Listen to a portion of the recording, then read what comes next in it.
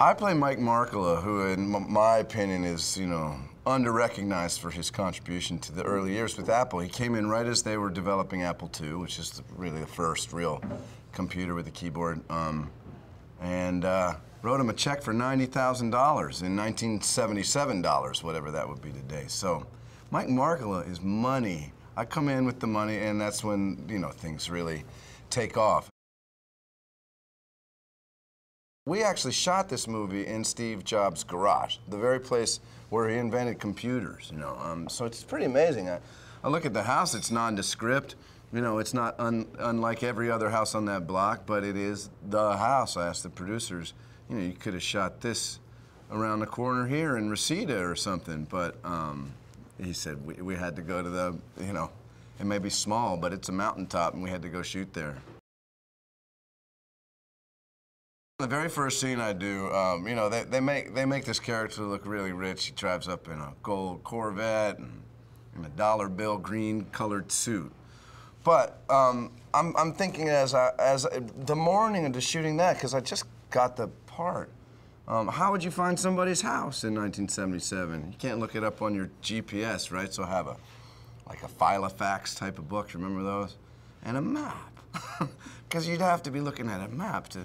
So that was just my little tip of my hat to how things used to go. And if only we had little devices that could tell us where to go and how to do those things, which of course we do now because of this guy.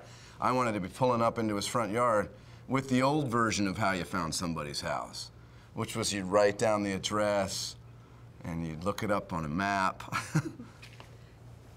Details like that are really what Josh Stern, too, the director's really got an incredible eye for the minute details that, that make this so authentic.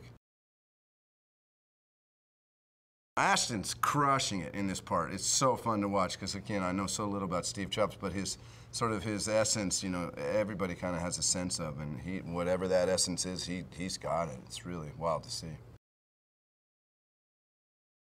The script is written that each of these points in the story are kind of subtle, is what I found when I read it, so that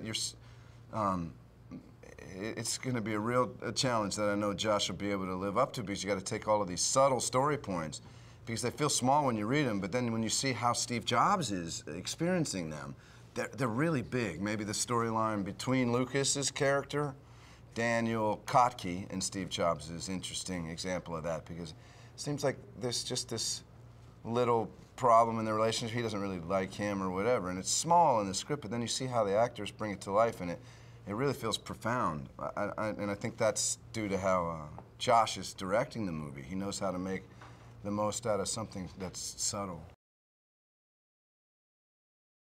Watching Ashton portray this role, though, if the qualities that he's portraying are what this man was, you'd have seen him as hyper intense, obviously truly gifted intellectually,